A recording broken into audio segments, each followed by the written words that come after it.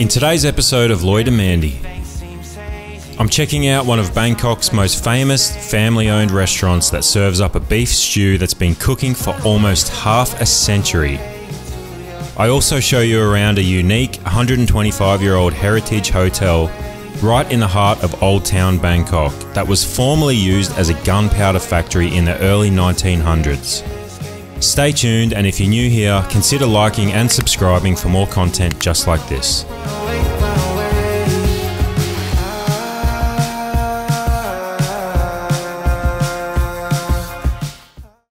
Good morning, guys. I'm coming to you from Bangkok. As you may have seen in the last video, I'm here flying solo for a couple of days.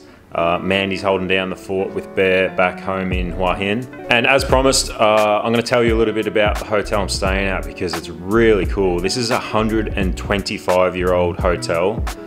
Well, actually, a 125-year-old building that's now a hotel that used to be a gunpowder factory. So it's called the Baan Tuk Din, which essentially translates to gunpowder house. And this is located in the historical part of Bangkok, so like the old town. It's literally like a 10-minute walk to Khao San Road. There's temples and stuff everywhere. So this hotel has about 25 rooms and it has been renovated by a bunch of different artists, architects, designers and businesses who all sort of chipped in to turn this historical building into the hotel it is today. And honestly, it's amazing. Like, it's got a really unique vibe to it. If you have a walk around the hotel, you'll notice like a bunch of old furniture, and the most interesting thing about it is there's a ton of these old like dinosaur skeleton, replica dinosaur skeletons, like statues, which are really cool. It's actually attached or semi-attached to a really cool cafe downstairs, and then next door to that there's a restaurant and a jazz bar. And last night I didn't hear a single thing. There was a jazz band playing, but I was too tired. I didn't go down. I'm gonna probably go check it out tonight. But because it's not actually attached to the hotel, like, it was completely quiet here, which I was very, very surprised at. This hotel is actually reasonably cheap. It starts at about 2,000 baht per night, and for the quality of hotel that this is, I think that's a really good value, especially in the area that it is. Like, you can walk around and there's so much to see and do in this area. So I'd highly recommend checking out this hotel, Baan Tuk Din. It's probably our new favorite hotel. We say that every time we stay somewhere. We're probably gonna have to do like a top 10 Bangkok hotel list soon because we stayed at some pretty good ones. So today, after I have a bit of coffee and maybe some breakfast and just do a little bit of work on the computer downstairs in the cafe, I'm gonna go and check out this restaurant I've been meaning to go to for a long time, ever since we first came to Bangkok. And we were here in November for like 6 or 7 weeks and we just never got there. There's this restaurant that's been open for like 60 plus years. And the owner learnt how to cook this soup from his father like 45 years ago, and he's been doing it every day ever since. And the soup has actually been cooking for 45 years. I know that sounds strange, but I'll explain it all later. But basically, this is known as like the best beef soup you can possibly get in Bangkok, in probably all of Thailand. It's become a real popular spot for tourists, and even locals go there all the time. It's getting a little bit late, so I am gonna probably hit the road pretty soon, because otherwise I've heard if you get there too late, you're gonna be lining up for hours and you're gonna miss out. Some people literally line up at this place for like 2 hours just to get in. So I'll take you guys there with me. We'll see if this soup's all it's cracked up to be, or if it's just one of those fads that sometimes gets blown up from social media. Anyway, we'll check it out together. Today's video is sponsored by Sparrow. So we've been traveling for just over 2 years now, and one of our pet peeves is just how many plastic bottles we seem to go through while we're on our travels. But from now on, we're going to be only using our reusable Sparrow bottles. Sparrow's insulated water bottles are made from medical grade stainless steel material, which can withstand impact without breaking. They include a food grade soft silicone straw, which is BPA free, non-toxic, tasteless, safe and healthy. It also just makes it a hell of a lot easier to drink out of. We are by no means perfect when it comes to single-use plastics, but this is something we really believe needs to be reduced across the board. And that's why from now on, we're going to be taking our Super Sparrow water bottles with us on all of our adventures. And honestly, just going to be using them at home as well. The insulated design can keep cold drinks cold for up to 12 hours and warm drinks warm for up to 6 hours, making them the perfect travel accessory for any situation. The top of the water bottle can be unscrewed so you can easily fill it with ice cubes and clean it. Also, the water bottle, the lid, and the straw are all dishwasher safe, making it super simple to clean. I actually fill up my Super Sparrow bottle with water in the beginning of the day and fill it up with ice cubes, and it stays cool all day, even in the Thailand heat. And if you click the link down below or use the code Lloyd and Mandy at checkout, you'll get 15% off your order. Okay, back to the video.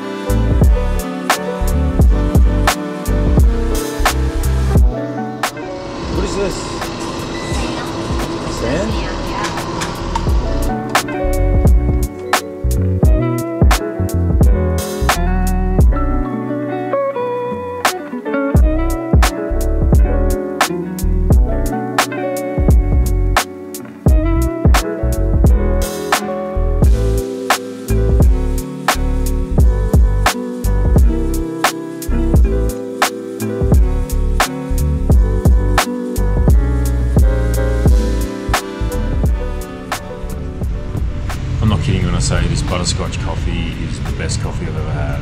I don't even know how they made it so good. Vanilla, whiskey, milk chocolate, creamy mouthful.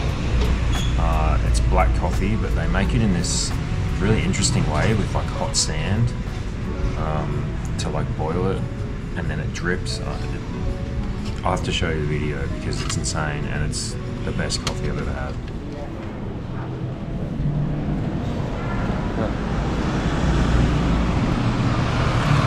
Okay, so there are a lot of ways to get to this restaurant, which is located around the Thong Lo area, but from my experience, the cheapest and fastest, and actually probably the most fun way to get there is by motorbike.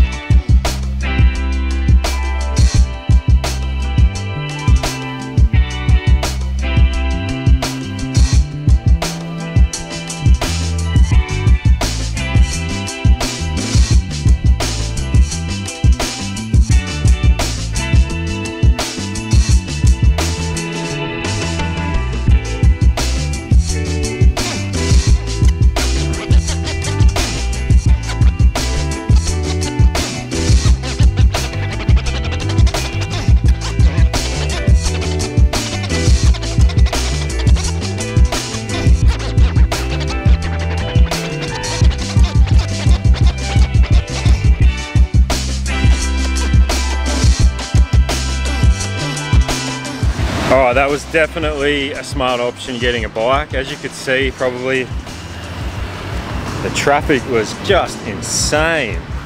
And it's not even like peak hour or anything, it's the middle of the day and the traffic was at a standstill.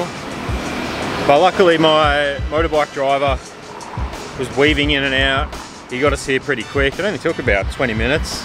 I think it would have taken maybe 45 from Bangkok Old Town to get to Thong Lo here, and it cost me 130 baht, which is very cheap. Now I've got to find this restaurant, which all I'm really going off is a Google photo that I saw, I know the name of the restaurant, but everything here, all the signs and everything are written in Thai or Chinese. So I'm hoping I stumble across a restaurant with a big pot of stew boiling.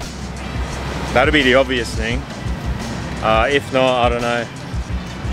We'll just have to keep searching around. I might have to ask around.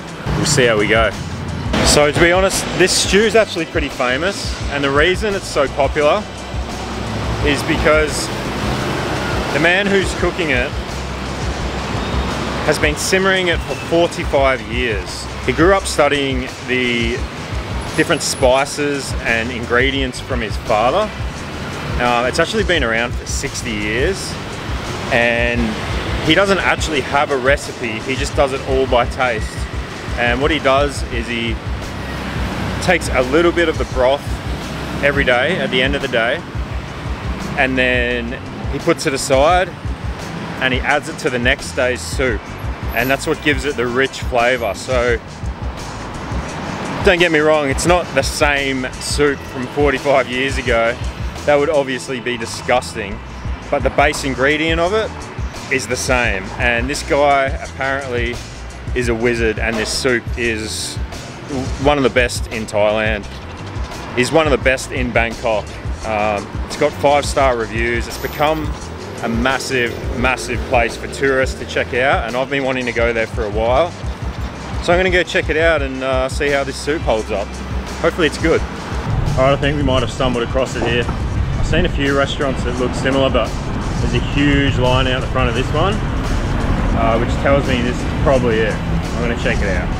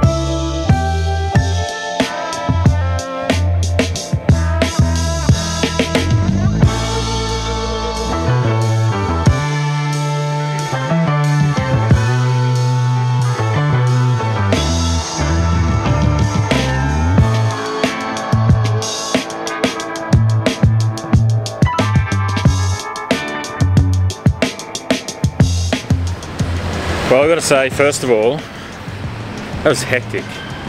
So many people there. There was about 20 people lining up. I think because I was on my own, I got pretty lucky and I was able to get a spot right away, although I did have to sit with a group of other people. And it was just mayhem, just like people yelling, and just absolutely insane how busy it is. But I will say this, it definitely lived up to the hype. That was probably one of the best soups I've ever tasted. It was almost like a gravy. You can tell that it's been simmering in so much time and effort and spices, and everything has been put into it. It just goes to show really how much of an effect social media can have, because a little place like that, which is essentially just a family-owned business, is so busy all the time, and it's because everybody goes there and shares it on Instagram or on YouTube like I'm doing. Heaps of people had their phones out videoing it, so definitely, if you're in Bangkok, it's worth going to check out. Go and check it out. I'll leave the link for you down below in the description so you can find it. It wasn't too hard to find.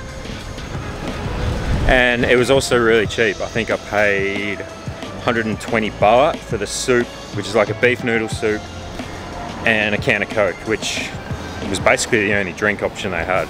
So yeah, go and check it out, and I'm gonna get out of this heat because it is absolutely disgustingly hot, and I'm gonna head back to the hotel because apparently they have a jazz bar there that I'm gonna check out and maybe have a cocktail or two and just wind down.